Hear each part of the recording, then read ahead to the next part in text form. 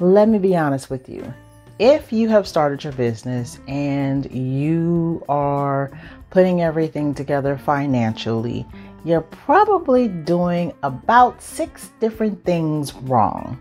So I'm going to let you know exactly what those 6 different things are, and I'm going to give you information on how you can fix them so that you can have a successful running business. Keep watching.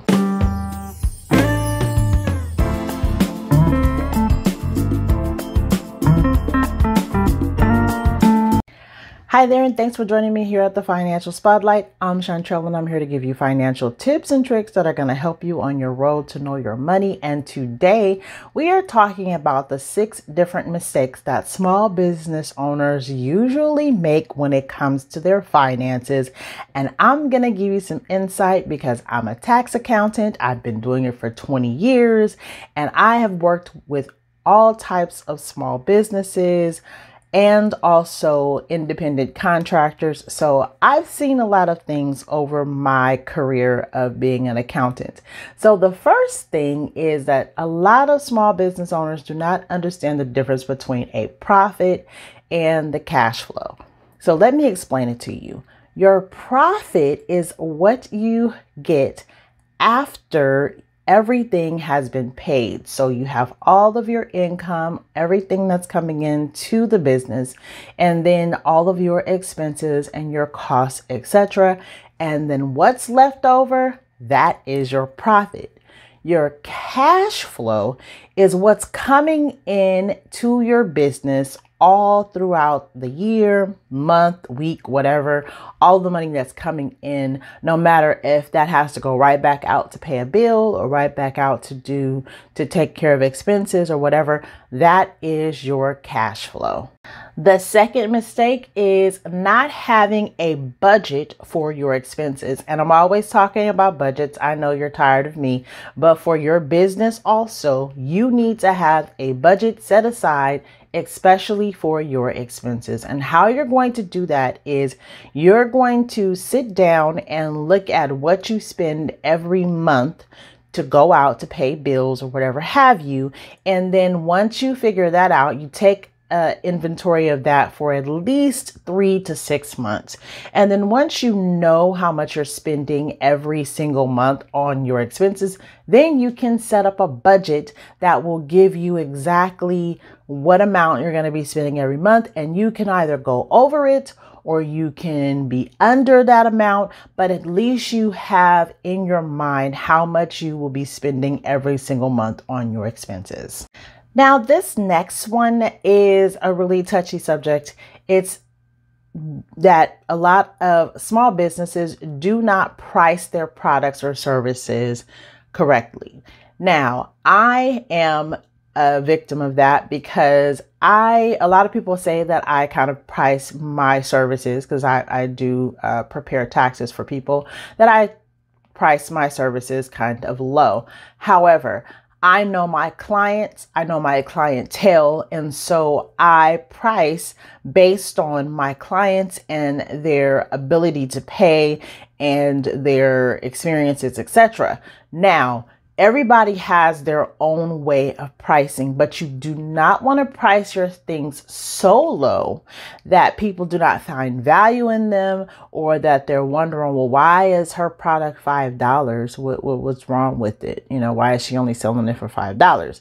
So you have to say, okay, let me look at people that are in my industry that are possibly selling a similar thing, and then maybe do a range amount that you would charge. So for example, say you sell mugs. I'm just making up a product. Say you sell mugs and you want to sell your mugs for $10, but if you look on Etsy, you look on Amazon merch, you look on those type of places, and you look at other people and what they're selling their products for, their mugs for, and they're actually selling their mugs for $15, then you might want to rethink how much you're selling yours for.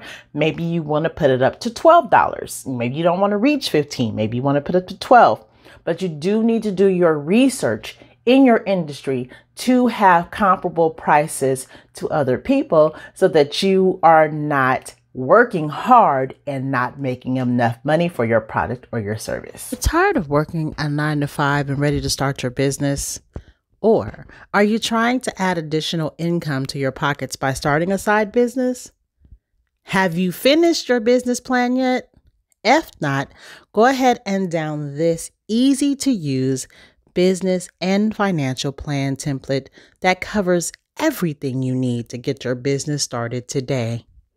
There are 53 pages in this professional business plan, and every single page is going to prepare you for your business. So go ahead and download it today.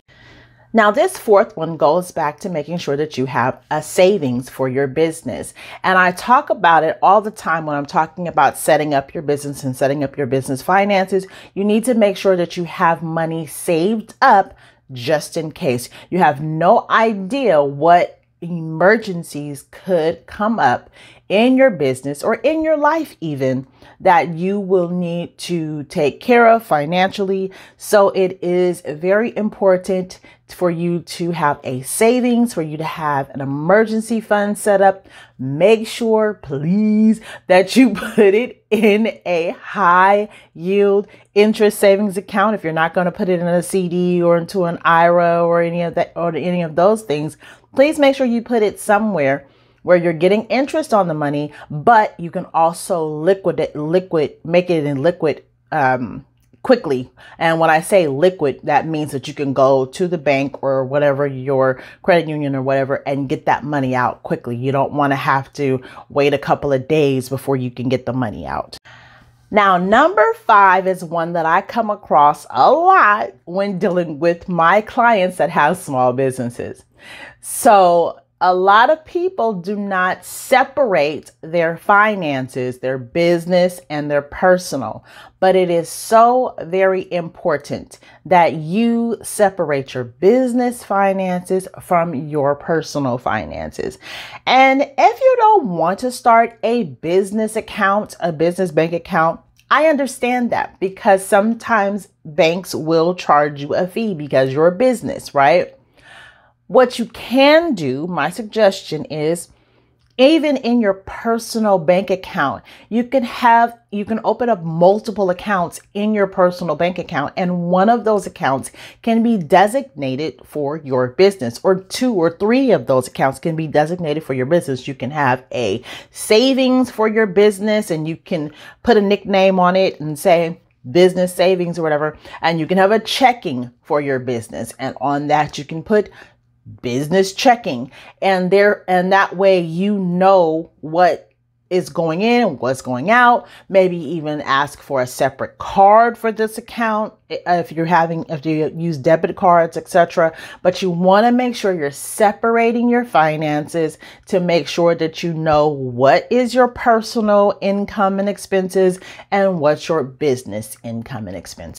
And this last one might not apply to every business. It's number 6, and it is not paying your quarterly estimated taxes on time. Now, I understand that some businesses have not made money for the first 1, 2, or 3 years that they've been established. So you might not have taxes, or you might not have to pay taxes.